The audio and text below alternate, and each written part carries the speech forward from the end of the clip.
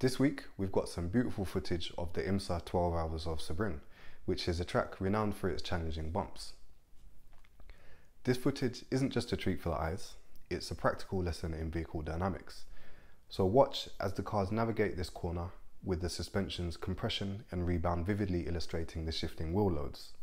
You'll notice the vehicle's yaw rate oscillating alongside moments of understeer and oversteer.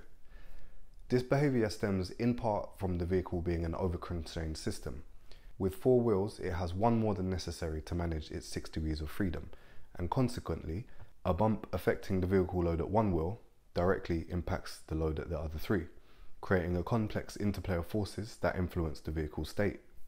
The magnitude of the shift in loads is governed by the vehicle's heave, pitch and roll stiffnesses, which can be fine-tuned to manipulate the car's behaviour through adjustments to spring stiffness or damping weights. Beyond sensor data, observing these dynamics in action really offers some profound insights into performance, reminding us that sometimes our own eyes can be great tools for analysing and understanding the physics around vehicle dynamics. Don't neglect them.